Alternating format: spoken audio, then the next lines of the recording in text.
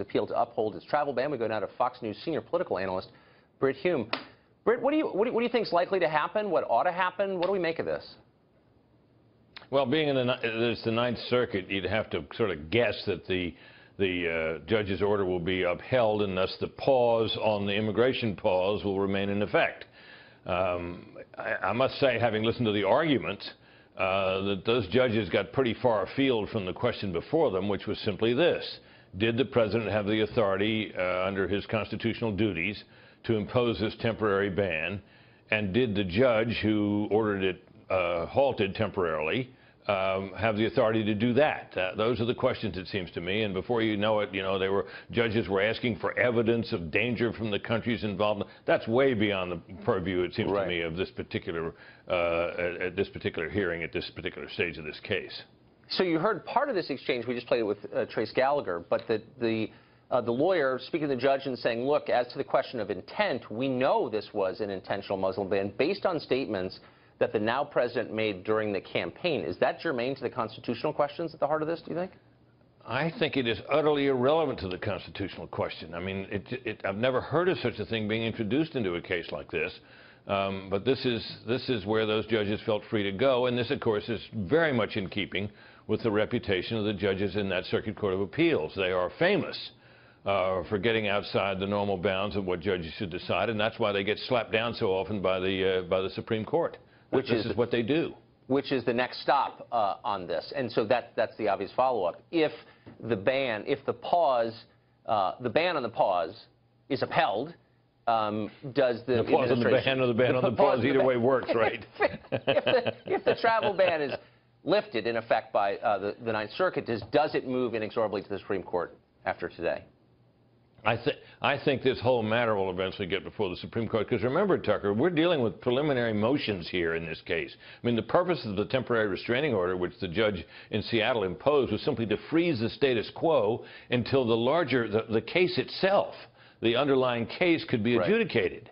So either way, that case, it seems to me, whether the president's policy restrictions go into effect or whether they are held in abeyance, that case and other cases around the country will go forward.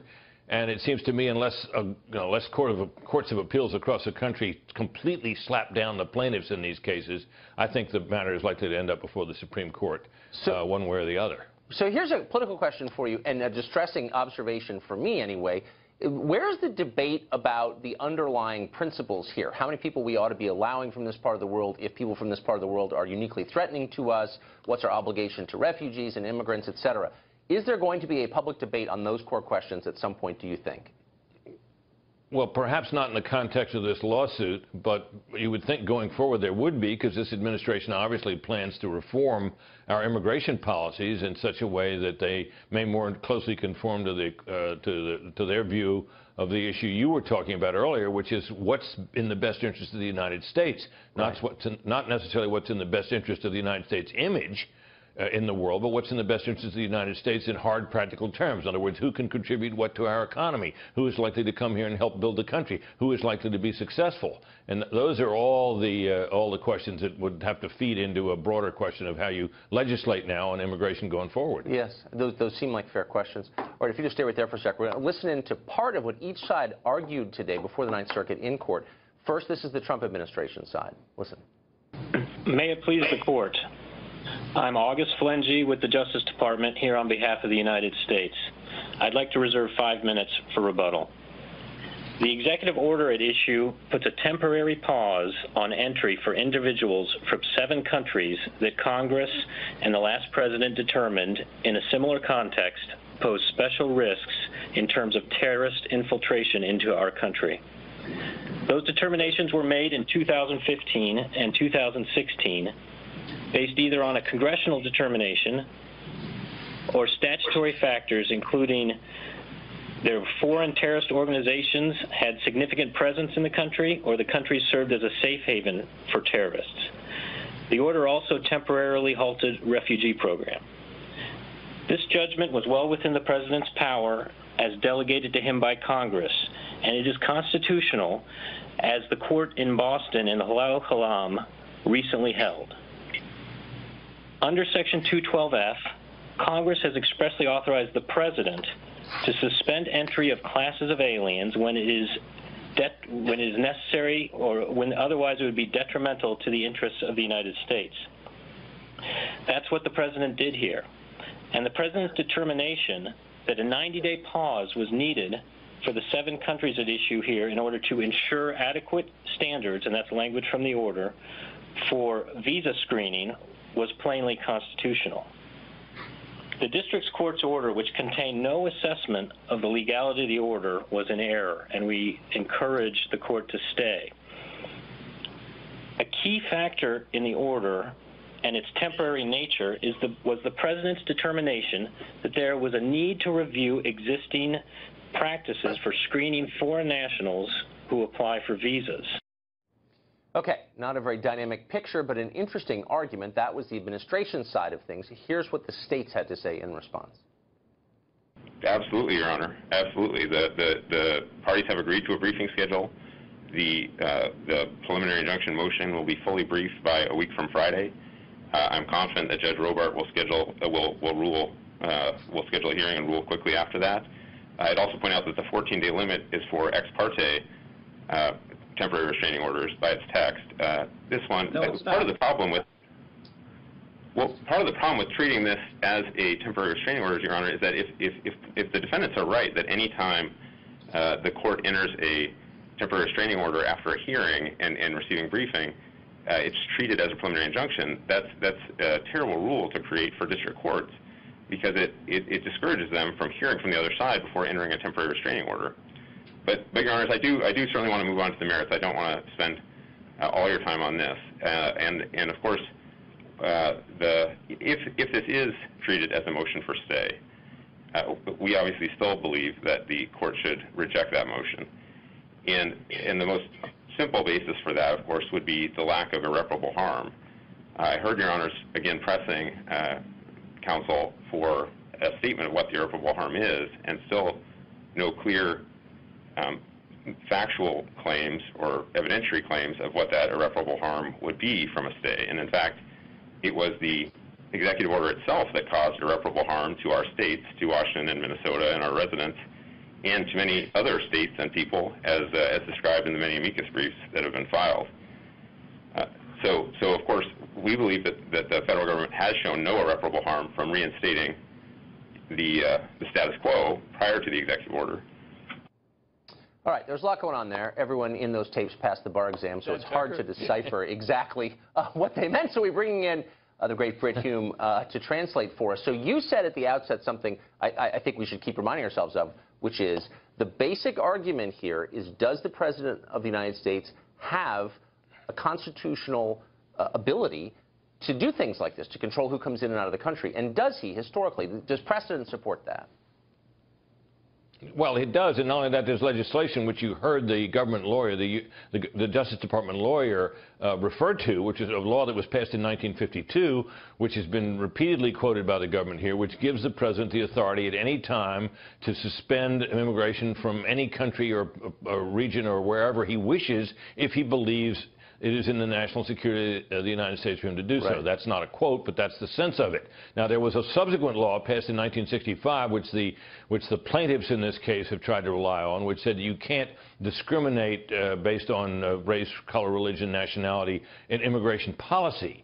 That seems to me to be not quite in play here, simply because this was a national security finding, and it is not the imposition of a policy. It is the imposition of a pause in current immigration practice pending review to determine what new screening procedures might be adopted. So I think that on legal terms, the government has the best of the argument. But having said that, I think that I'm not a lawyer, but I've covered a lot of legal cases, and I've been a defendant in a couple. And I think the government should win and will eventually prevail. The question is whether this should be allowed to go on this long with the President's national security order in abeyance. Well, that is the question. Now, all of this is an outgrowth of what the President's opponents are calling a resistance to Donald Trump. Not opposition, resistance. It sounds like something that de Gaulle led against Vichy. I mean, they're kind of framing this in martial terms. What do you make of the resistance against Trump or to Trump? Well, the resistance in the country, I think, is a function of the fact that he's viewed as like the Antichrist by the left and some who are not on the left, left. In Congress, I review this all-out ban, this all-out resistance, excuse me, as a function of the Democrats being in something like the same position that the Republicans were when President Obama was in office and the Republicans got control of first the House and later the Senate.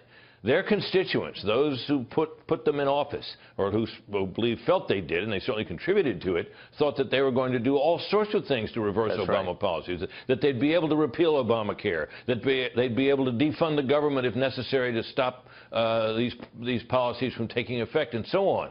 As a political matter, it was much more difficult than they supposed, as we learned when the government got shut down in a fight over funding Obamacare, and the public turned, to an extent never before seen in the polling, against the Republicans. Now, later on, of course, they prevailed in the election, and everybody later said that it was that the shutdown didn't hurt. It did hurt. But the problem for the Democrats is that they're in an even weaker position than the Republicans were, because they control neither house of the Congress. That's right. And, of course, not the White House. So their ability to resist effectively is diminished, and we found the ultimate example of that today. They really did they went all out to stop Betsy DeVos. They peeled off a couple of Republicans, and they ended up, in the end, Mike Pence cast the decisive vote, and Betsy DeVos tonight is the Secretary of Education. Well, weakness is the key. I mean, extremism tends to grow from weakness rather than from strength. What I find so striking, though, is that even members of Democrats in the House, who we think of as kind of far out, avid lefties, I don't know, Barbara Lee, Maxine Waters, they seem moderate by comparison to a lot of Democratic voters right now. Do you get that impression? Well, I'm not sure they're moderate because, you know, Maxine Waters is already, you know, talking about when the time comes she's going to move to impeach the president. Yes. She said that, I think it's in a somewhat different news conference from the one where she said that Russia invaded Korea. I think she meant Crimea. But, you know, with Maxine Waters, all sorts of things get said. But I think, you know, those people are pretty far out there. But you know, for the Democratic caucus as a whole to be as far out on these limbs of resistance to Trump is something new and something we haven't quite seen before. And the question, I mean, I think they feel they have to do it because they've got a constituency that's, you know, really up in arms and unable to adjust in any way to the fact that Trump is president, and they think they can strangle his presidency in its crib, and they're trying to do that. So far, not very effectively, but noisily, and in, you know, as in the case of this lawsuit, I suppose you could argue that they've at least succeeded in stalling it to some extent. So I would say at least Maxine Waters is suggesting peaceful means, which puts her in a different category from a lot of the people who are voting for her and writing on the internet. Yeah. So, but so they've got 2 years until there's any kind of election, until there's anything they can do electorally about the Republican lock on the federal government. So does this burn itself out? Well, this rage, this intensity, does it go away? Does it escalate? What happens between now and then? I think that's a $64 question, Tucker, whether this, you know, people simply get tired and after they've, you know, broken their pick on issue after issue, after nominee after nominee, and perhaps policy after policy. But look, the left, remember, Tucker, is the branch of our polity that cares about government. Right. And they've lost control of government. And it means a lot more to them in a way than it ever did to the right. The right was mostly trying to get control of the government so they could slow it down. The left believes is the party of government. It's the Democrats are the party of government. And they're going to fight as hard as I think they have to fight in order to see if they can wrest control of it back. Because this is their lifeblood. This is what they believe in. And it means more to them than it does to anybody else. So I don't know. I can't see them giving up or giving in. They might wear out, but I don't see them giving up. So, but what I sort of wonder with these confirmation hearings, and you're going to see one tomorrow where Democrats are going to stay up all night to delay again the vote on the prospective Attorney General Jeff Sessions.